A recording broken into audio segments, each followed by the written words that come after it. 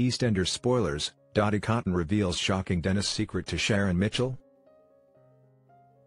Since the death of her beloved son Dennis Rickman, Blue Landau, on the terrible boat crash on the Thames, during which Ian Beale, Adam Woodyot, locked Dennis in a cabin ahead of it flooding with water, Sharon Mitchell, Letitia Dean, has been crushed and determined to find out answers about what really happened that night in EastEnders.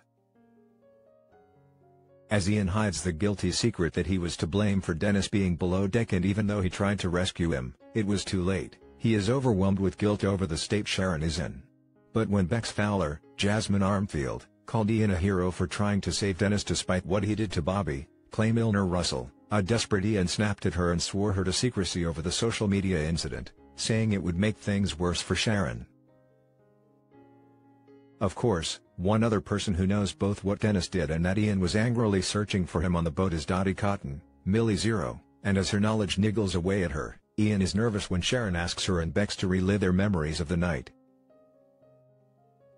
Bex had taken a bad dose of drugs which left her unconscious for much of the night, but Dotty's memories are crystal clear and she finds herself alone with Sharon and prepared to drop a bombshell.